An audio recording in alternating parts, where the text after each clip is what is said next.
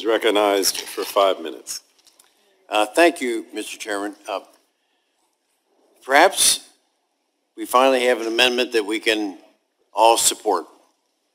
This amendment would prohibit funds in Subtitle A from being used to purchase products containing critical minerals mined in areas controlled by the Taliban. Now, Mr. Chairman, in 2010, the Department of Defense identified $1 trillion worth of undeveloped mineral deposits in Afghanistan. They are now estimated to be worth $3 trillion, and the Department of Defense referred to the country as the Saudi Arabia of lithium. And lithium is a key ingredient in batteries for electric vehicles, grid storage, solar powers, wind turbines, and other energy technologies.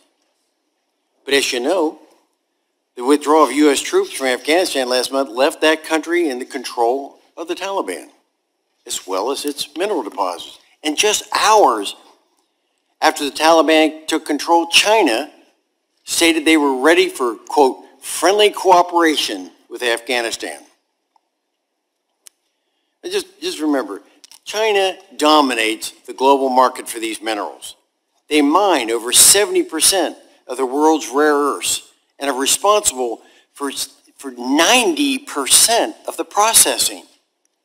China already has a 30-year lease on an Afghan copper deposits, and China's interest in Afghan minerals will continue to grow.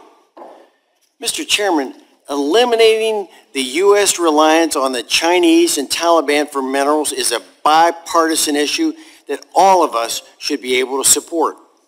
China previously threatened to cut off supplies of the rare earth elements to the United States in 2019, and Congress should never let the United States be vulnerable like that again.